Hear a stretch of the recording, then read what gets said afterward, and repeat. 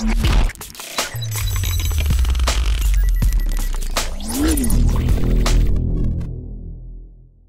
it going, guys? It's Josh here. I don't know what my intro is yet. Should it be that or that? It's like a new dance move, isn't it? I don't know, let me know in the comments. How's it going, guys? My name's Josh, and today I'm going to try and help you with a bit of a problem that you may have had. Now, the problem comes down to this question. Can you run dual monitors off of your graphics card and internal graphics at the same time? Now, I'm just going to go ahead and answer this question straight away. The answer is yes. But why would you even want to do that? Well, let me give you a scenario. So the scenario goes like this. You've got a monitor currently, and you've got a HDMI cable running from your graphics card to your monitor. Everything's working fine. But then you decide to pick up another monitor, or you may have decided to pick up a TV, and you want to run dual monitors because you think it's cool. And it is cool. So you go and grab another HDMI cable. You go to plug it into your graphics card, and there's only one HDMI output. The rest are display ports.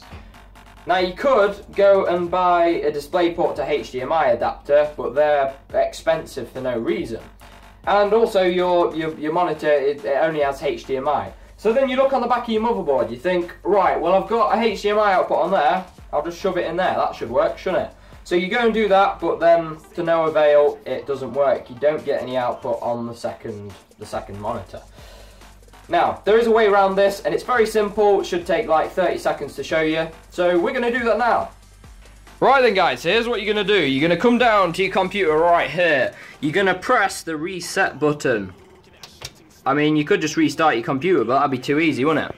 And then you're going to wait for the screen to come on. And when you see this menu, you're going to hit the delete button. Just press it lots of times. Doesn't matter how many times you press it, as long as you press it.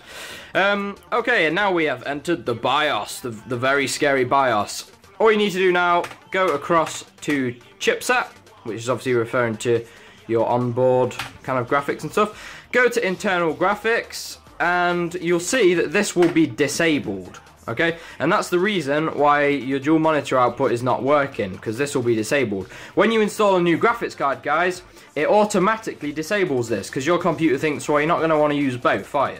Which is, it's probably correct, but in this case we do. So we're going to go ahead and enable it. Then all you need to do, save and exit. Like that. And then if I go over to my second monitor now,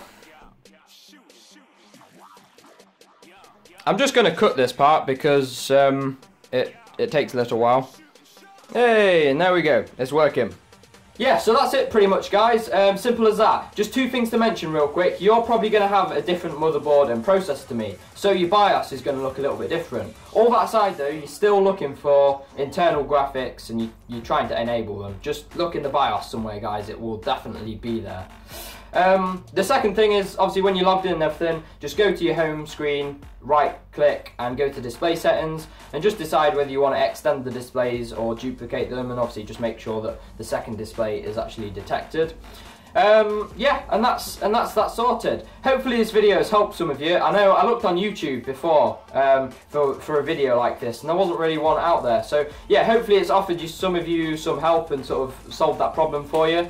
If you liked it, guys, leave a like. That'd be awesome. See if we can get to 10 likes. That would be great.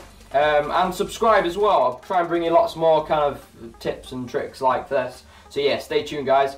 And yeah, after all that, I'll see you in the next video.